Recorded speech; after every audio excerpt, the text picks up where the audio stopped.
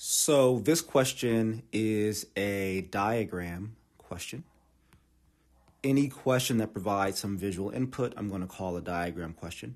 What we have here more specifically is a graph question. So with that, I'm going to take a look at the x-axis. Looks like we have foot length, and then the y-axis says body weight. And I'm going to pay attention to my scaling. Looks like we're counting by twos, but we start at 4 here, so that's not a 0. Keep that in mind. And we're also counting by twos on the y-axis, and our first value here is 2, going up from 0.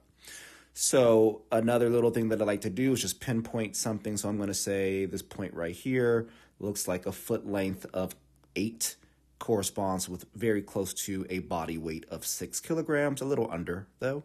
So now I feel pretty confident that I understand the graph here. So reading the question, it says the line models the relationship between body weight and foot length for a group of infants.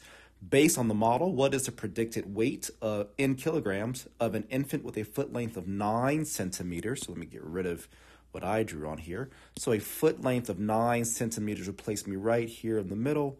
If I draw that line straight up from there, it looks like that takes me to about 7 kilograms in the body weight area of it. So what is the predicted weight in kilograms of an infant with a foot length of 9 centimeters? That's it. So that's the question. So the answer here would be 7, because 7 is the corresponding Y value, or the body weight value that corresponds with 9 centimeters for foot length. So the answer here is choice B.